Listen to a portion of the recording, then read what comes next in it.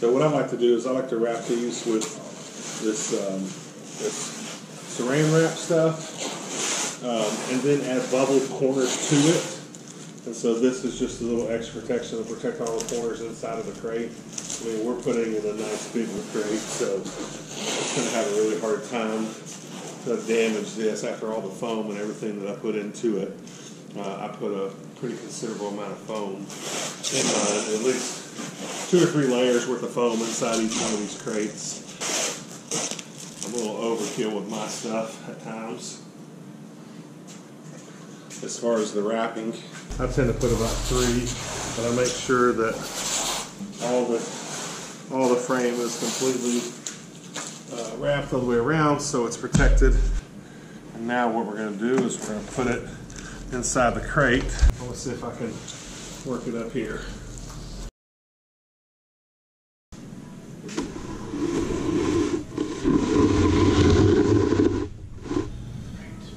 Okay. We're going to take our lid off. This one was already ordered, and how I ordered these was I order them by inside dimensions. You know, a lot of people make their own. To me, it makes no sense for me to just order to have someone else build it by the cost and the little margins that they have on top of the box. It's just me personally, my time's worth a little more, so I would love to keep these other local businesses busy. So we got our first lid off. And whenever I order these frames, you know, these frames are 50 by 50.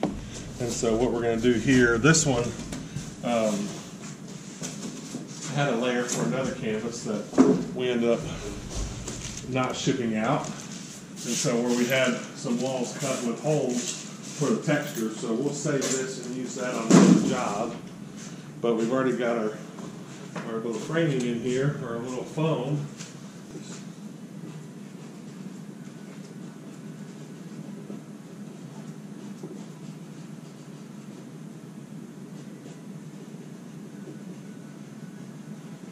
Now it is ready to put in this big, beautiful crate.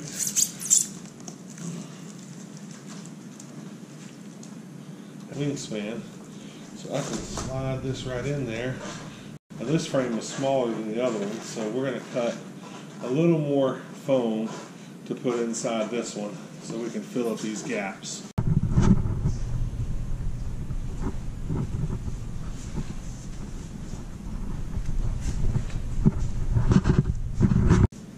Styrofoam brand, residential sheeting insulation. It's got about a 4 R value. So I like to use this stuff because it's fairly inexpensive. It's about $12 to $15 a piece. It provides about an inch worth of foam and padding. And I'll use the box as a straight edge. Don't cut your fingers. That is self-explanatory, but you never know. Someone will be like, I saw you do it. You know, I did it just like you did, but I cut my finger off. So 2 little strips should be enough. The back. Take this. And the top. There we go. Pretty snug.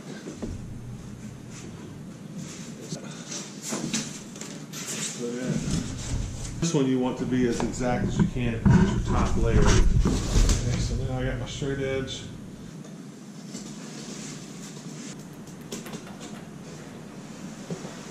Okay. Bend it, snap it, cut it. We're going to add one more layer. And we're going to use the pink foam because it's not as thick as the blue. You want it to fit in there as tightly as you can. So this with the other foam should be just about perfect. Okay, we're going to put our lid on.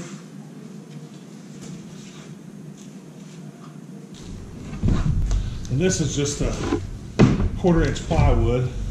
If they've had the seam, you can see they seamed it with about a 3/8 inch piece, or I guess this is 3 ply plywood. So that's probably what, 3/8. And we go ahead and get it into place, fits snug. Looks good. Now we come in and put our screws in.